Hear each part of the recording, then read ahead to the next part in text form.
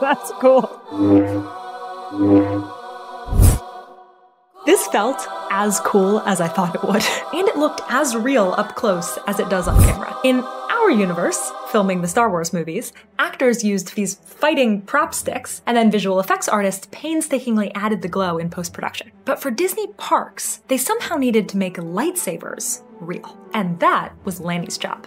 How does it work? So the challenge when you're making a prop for a performer is that it has to look like what we see in the movies. And you remember in the movies, flashing the light extends that can cut through all sorts of things. Well, we don't cut through all sorts of things, but we did want smooth extension of the blade. It's that smooth extension that isn't possible with lightsaber toys that I've seen before. Our lightsaber unrolls from internal motors that are pushing it out. And that was important for our performers to really look like Jedi Knights. The lightsaber has a clear cap with 2 long translucent tapes attached to it that unroll from inside the lightsaber, allowing it to extend upward. As they extend out of the hilt, the tapes bend into a concave shape to create a rigid blade. And on those tapes are a series of bright LEDs.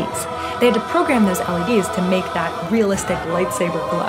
If 2 people have them, can the blades touch each other?